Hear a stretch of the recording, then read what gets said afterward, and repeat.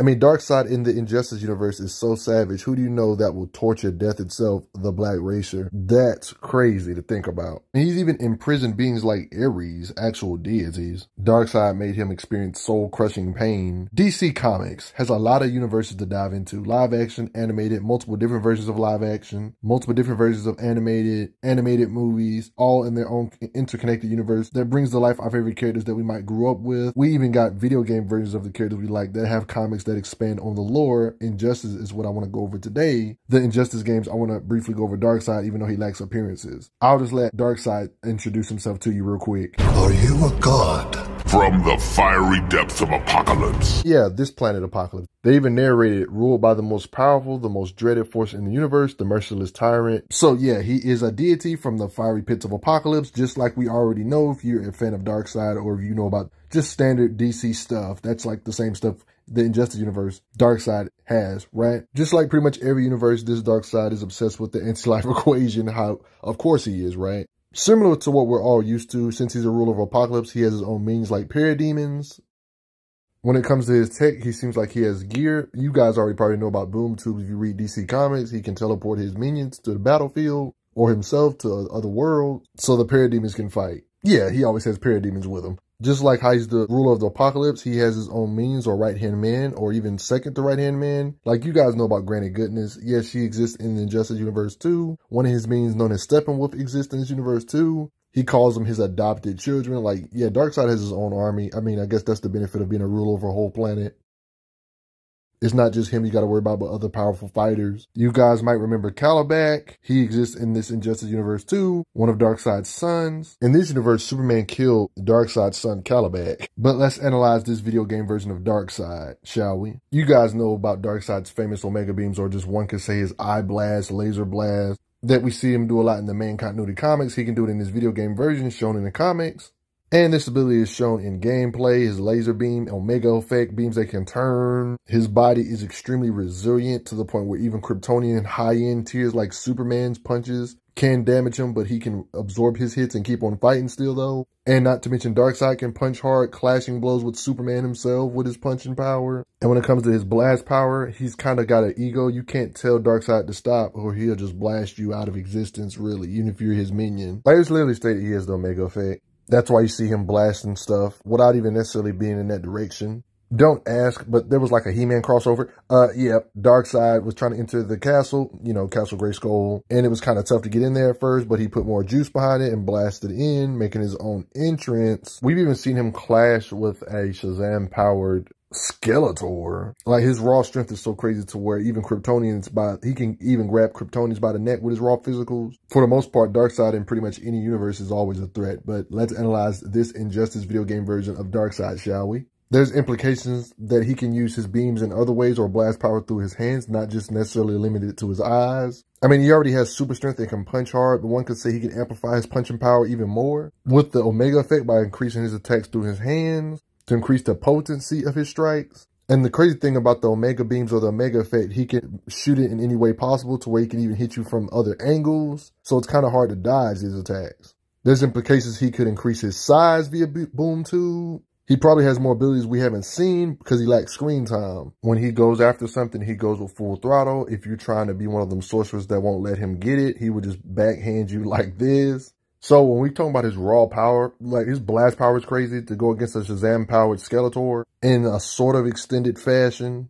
You can see how resilient his body's able to stand up to stabs, and he continues fighting after this stab, breaking this sword after this stab, then overpowers him with his physical bare hits to show how hard he can hit. Like we see his beams clash with Superman here. His strikes can send Superman away. His punches can definitely damage Superman to show his power level. And the same with his blast power with Omega beams. When it comes to boxing beings up, one of the strongest beings known as Lobo, there's implications that Darkseid boxed them up in this universe here, pulling up the Darkseid, talking about Let's Dance. But yeah, the best way to understand this universe Darkseid's might is literally this fight with Superman. Superman is fighting pretty hard.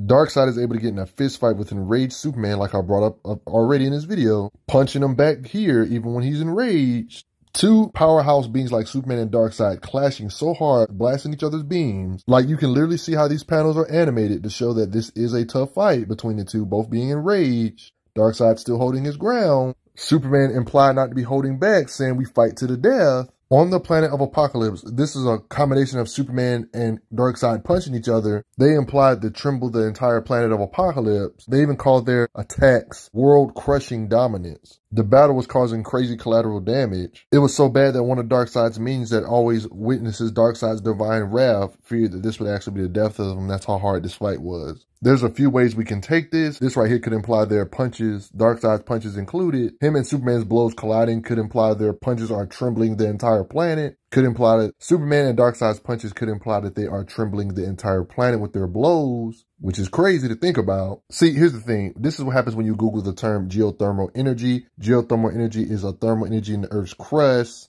And beings on other planets can feel their clash, apparently. Well, they're analyzing their clash, talking about Apocalypse is discharging dangerous levels of geothermal energy. If the planet's core has a meltdown, it will explode, killing millions and flooding the galaxy with radiation. It was so crazy they needed to find out what was happening. It is talking about how Darkseid is locked in mortal combat with a Kryptonian called Superman. Their fight is technically threatening all the inhabitants of the entire planet of Apocalypse, with these two literally just having a fist fight.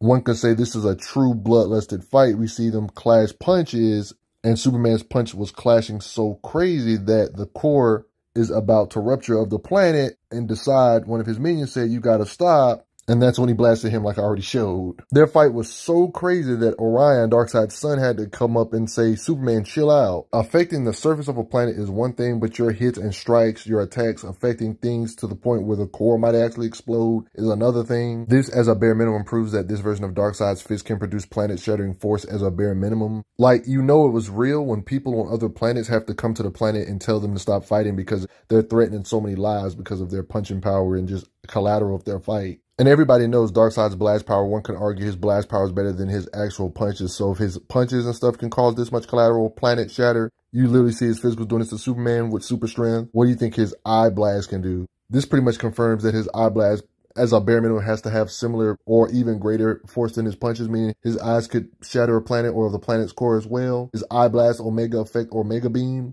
Or how hard would his fist punch with the Omega effect going through his fist too? You know, same concept, right? And plus, we don't really know if this is his absolute limit. That's just like a small collateral of them fighting. We don't know if they could have started threatening more or something. You know, that's like a bare minimum. But in all honesty and seriousness, he could probably destroy planetoids like the Earth or Moon with his hands literally behind his back, because all he would have to do is just shoot an Omega effect at the Earth's core and just blow it up that way, you know? Okay, so you know how Injustice Universe is separate from the main continuity comics like Rebirth Superman, Post-Crisis Superman, New 52 Superman, like the main continuity people? What if I told you Injustice Superman has actually interacted with main continuity Rebirth Superman's actual son? This could change the game for what their power levels is if you want to speculate on some things, because you guys know how the main continuity versions of these characters are way past star-shattering, beings that can hold up the heavens and stuff. Like, it gets kind of crazy when you think about the fact there's a great possibility these two could be equal. And this just makes Darkseid look more impressive, because Darkseid literally slugfested with Injustice Superman in a battle to the death type of battle, threatening the entire planet, about to make it explode. This is mainly thanks to multiversal hopping or universe hopping and stuff. You know, the multiverse or universe shenanigans in DC, they do. You guys remember Ultraman, somebody that's been popping up a lot in main continuity comics. This character, Superman's son of this alternate reality, was giving him some work, and this was a tough fight. So I'll let you know the Ultraman power level. And the reason why this is impressive is because he had him on the ropes here. And here comes Injustice Superman, strong enough to pop his neck. It lets you know that the writer intent is for the Injustice Superman character, Superman, not to be far away from these main continuity characters. They, like, was testing his power. They said, in terms of raw power, you might be stronger than our Superman. Might, like, implying that it's not like a gap in power. Comparing Injustice Superman to, like, main continuity, Rebirth Superman type characters. Stuff like this could really give you a new perspective of how strong these Injustice characters are, being way above planet-shattering level, even being way above star-shattering at this point, because main continuity Rebirth characters do crazy stuff. But yeah, as a bare minimum, being disrespectful, Darkseid can definitely destroy planets. But if we were to assume that Injustice Superman is comparable to Rebirth Superman, that would change the game, considering how strong the main continuity versions of these characters are. But that's none of my business, guys. Like, we're not going to get into how powerhouses in DC can bear the weight of the heavens on their shoulders in the myth, like similar to myth lore when it comes to Greek mythology. And Rebirth Superman has to bear this burden. His son should be somewhere in his levels of power. Like, we're not going to get on that, though, but, you know, Even though there's implications that the myth feats do apply in DC of Atlas holding the heavens and Superman had to replace him to relieve him of his duty. You know, even in old comics. New comics imply that they keep this same myth feat in the continuity of DC. It doesn't get retconned really. But this is none of my business. But what do you guys think? Do you respect Injustice Darkseid? I would say you have no choice to. To be able to slugfest with Superman when he's this mad is impressive. I hope you guys enjoyed. Respect this Injustice Darkseid. But I gotta give a quick thanks to the donators real quick. It helps out a lot. His might, the might of Darkseid is impressive. I'm glad you are enjoying your time on the channel. Make sure you check out the playlist on the channel to see other How Strong videos. If you like what this channel is offering, make sure you hit that subscribe button, and I will see you guys later.